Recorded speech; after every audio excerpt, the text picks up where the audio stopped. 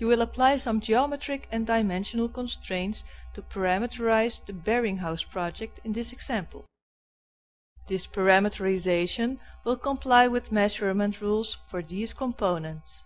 Parameterization makes it possible to adjust measurements in the entire bearing housing to meet the needs of the axle diameter. Let's open the bearing housing DWG file, and after that we will start the parameterization process.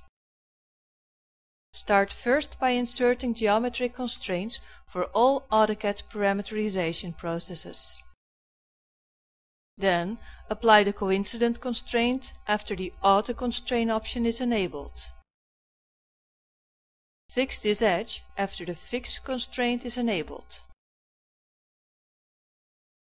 Following that, apply the tangent constraints from the edges of the arcs to the rest of the bearing housing. Insert the concentric constraint from the arc to the axle diameter. Now apply the horizontal constraints at the base of the bearing housing and the center line. Apply the vertical constraint on the bearing housing edges, hole wall and center lines.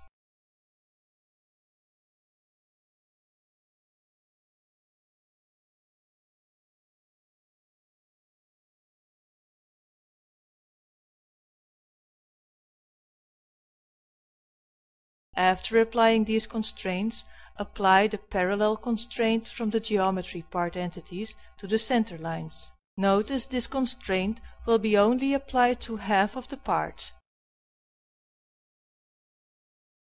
Let's define the length of the bearing housing supports as equal, so that the equal constraint can be applied to these entities.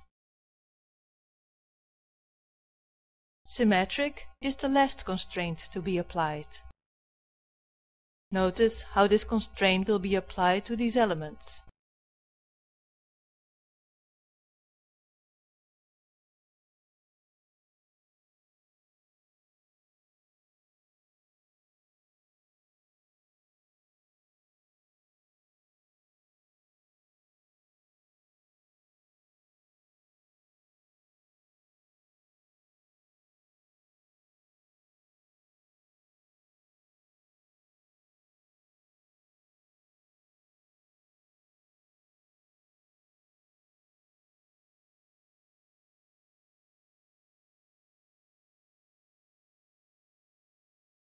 After all geometric constraints have been applied, see how the layout will look.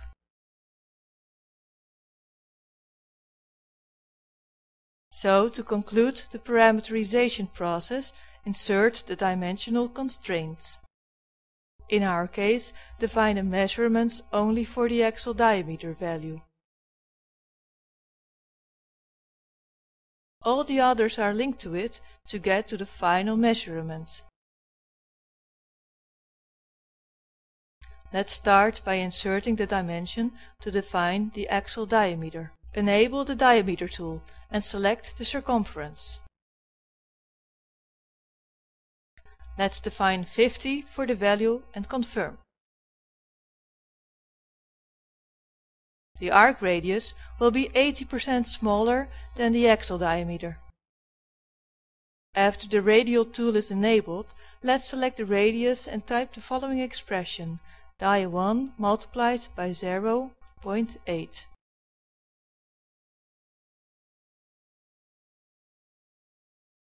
All other dimensions inserted in the project will conform to this diameter. Use the linear tool to insert these dimensions. The length of the bearing housing support will be equal to the axle diameter.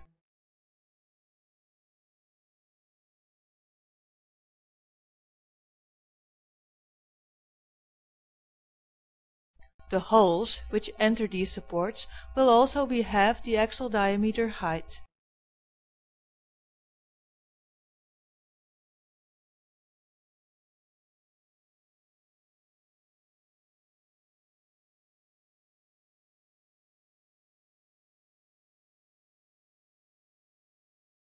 The distance from the center of the hole to the edge of the bearing housing will be half the length of the bearing housing support.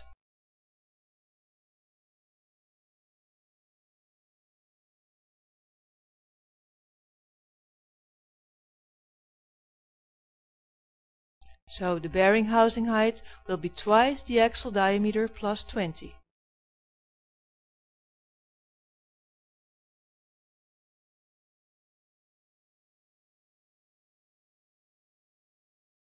Let's see how the drawing measurements look.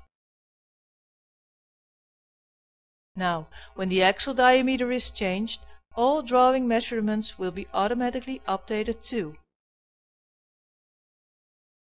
So in this example, you have learned about parameterizing the measurement of a bearing housing based on the axle diameter applied to the drawing.